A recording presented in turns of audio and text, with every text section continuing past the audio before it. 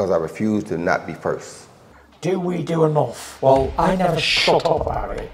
It must have been about 16, 17. We nicked their gilt rings. Right, the bouncer's gilt ring. This is no good for me. That's the reality. If you want the honest truth, and I see it every day. This is Kugan Cassius for IFL TV, proudly sponsored by Everlast. We're in a forest here in Cardiff. You haven't interviewed me for ages. I know, because you're too big time now. You're 7-0. I've been waiting for you to come and ask me. No, you haven't at all. All this press. 7-0 for you now. Sum up for me your performance, Skye. It was good. I feel like I showed a little bit more than what I've showed in my first 6 fights. Obviously, I feel like there's still so much more to show, but I am happy that we showed a little bit more. I think, like I've said from the start, I think I'm going to perform better against better opponents. She knew how to survive. We knew that she was going to be tough and durable, but I think when I've got someone coming in to try and win, that's when we'll see my better performances.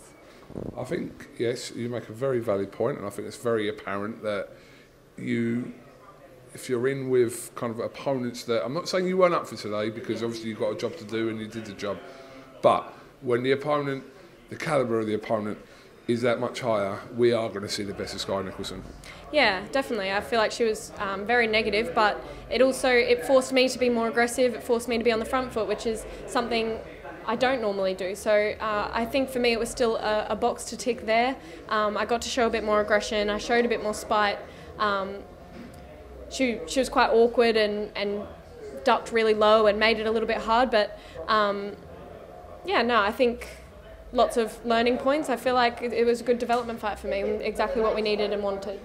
Progression-wise for you though, are you pleased? I mean, 7 fights, I'm sure you would have had to have, or wanted to have, probably a few more at this stage of your career, but 7 fights in for you now. Progression-wise, you think you're developing okay?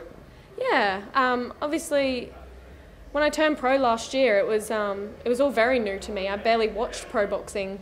I've been very ingrained in the amateur system. I've boxed as an amateur for 15 years, so it's all still very new for me, and I feel like we're developing nicely. I love my team, I love who I work with, and I've got a really good team around me, and they see what I do in the gym, and it's just trying to transfer what we're doing in sparring and in the gym into my performances, and I feel like we showed a little bit more tonight, but still just the tip of the iceberg of what I'm capable of. So like I said to you, I think we'll see more of that in bigger fights and against better opponents. Yeah, I mean, I use that comparison because we know in women's boxing things can be pushed forward quite quickly in terms of, look at Sandy Ryan tonight, she's on the verge, if she comes through tonight, of winning a world title and then fighting for undisputed, and that's not uncommon in women's boxing. So at some point, I'm assuming for you that you kind of want to push towards at least challenging for a world title. Definitely, of course, that's the goal. We've been ordered by the WBC to fight the WBC interim champion in my next fight, Sabrina Perez, an Argentinian. I think she's 18-1. I think that's a good step in the right direction for me. I think that's the perfect next fight for us anyway. I'm ready for that challenge and I'm excited for that challenge. I feel like I need a challenge. I need something in front of me that's going to make me work, and that's where I think we'll see my best fights. Are you settled here now? Because obviously you made the big jump from over the down under and all that, but you made that kind of lifestyle choice to come here, situate yourself over here, train in Kent. But are you settled here now? I am. I feel like I've made a home away from home here. I've got my little sausage dog, Tito. I've got a really good community around me. Tito? Tito? Tito. He's my sausage dog. He's basically Instagram famous. Don't know. I haven't seen him. All right, I'll follow him back. Him, yeah? Yeah.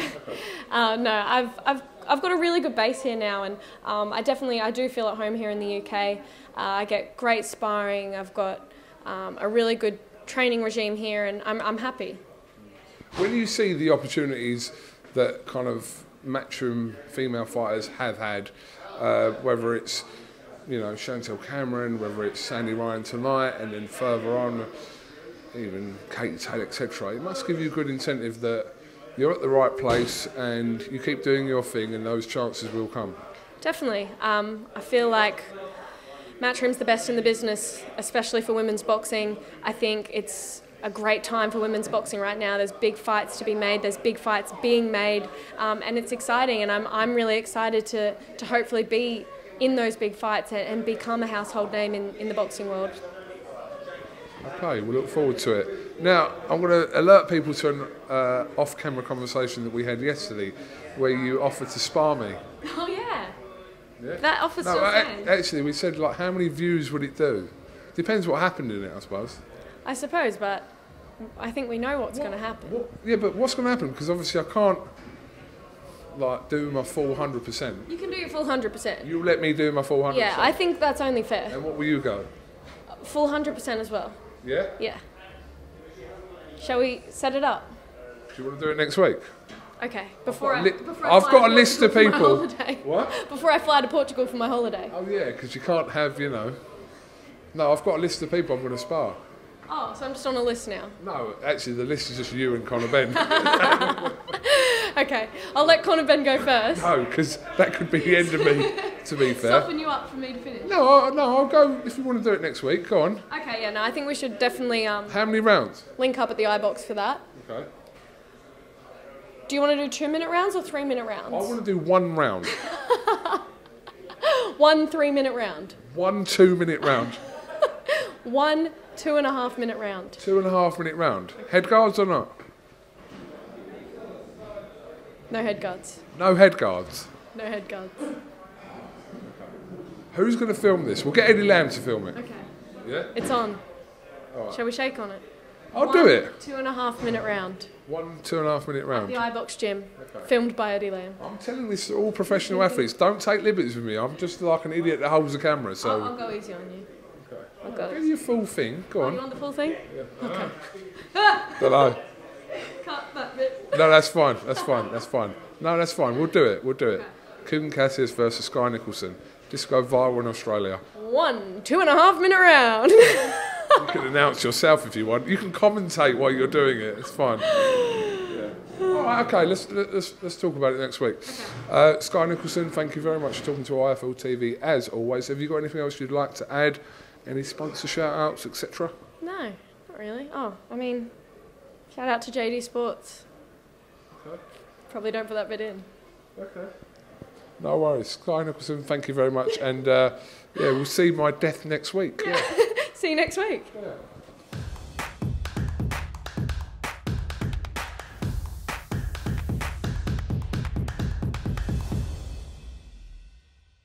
Refuse to not be first. Do we do enough? Well, I never shut up about it. It must have been about 16, 17. We nicked their guilt rings. Right, the bouncer's guilt ring. This is no good for me. That's the reality. If you want the honest truth, and I see it every day,